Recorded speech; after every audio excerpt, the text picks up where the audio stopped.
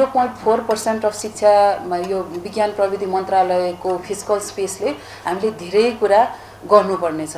त्यसकारण यसमा जति धेरै हामीले एभिडेन्स बेस्ड डिसिजन मेकिङ गर्न सक्छौं, जति धेरै इनोभेटिभ तरिकाले सोच्न सक्छौं, त्यति नै हामीले हाम्रो भविष्यलाई सुदृढ गर्न सक्छौं, जग बसाल्न सक्छौं। त्यसकारण मैले यहाँहरूलाई निवेदन गरेँ, यो मन्त्रालयको इम्पोर्टेन्स क्यारी गर्ने यहाँहरू हुनुहुन्छ।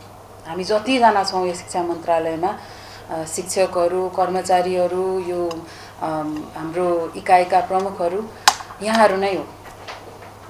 देश उभो लाग्छ, तल लाग्छ, माथि लाग्छ, त्यो डिटर्मिन गर्ने एन्टिटी नै तपाईहरु, यो मन्त्रालय हो।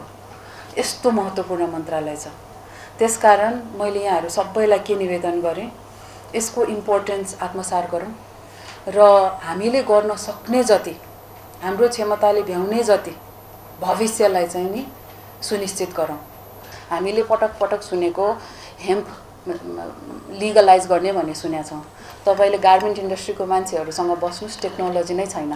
हेम्प यतिकै त बल्दैन, हेम्पलाई कटनसँग मिक्स गर्नुपर्छ, हेम्पलाई सिल्कसँग मिक्स गर्नुपर्छ। त्यो वीव गर्ने, त्यो थ्रेड गर्ने टेक्नोलोजी नेपालमा छैन। त्यो टेक्नोलोजी कहाँबाट आउँछ? यो मन्त्रालयबाट आउँछ। त्यो लेभलको महत्त्वपूर्ण मन्त्रालय हो।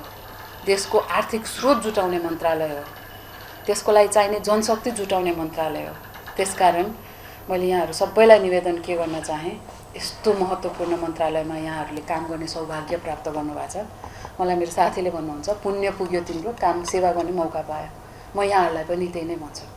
यहाँहरू सबैको पुण्य पुगेर यस्तो महत्त्वपूर्ण मन्त्रालयमा यहाँहरूले देश र जनताको सेवा गर्ने मौका पाउनु भएको छ।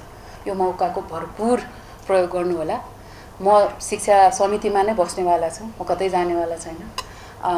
र यो छोटो कार्यकालमा यहाँहरूले देखाउनु भएको सद्भाव, यहाँहरूको सपोर्टको लागि म हृदयदेखि नै यहाँलाई धन्यवाद भन्न चाहन्छु। बट म जहिले पनि आमर रहँ। Thank you very much.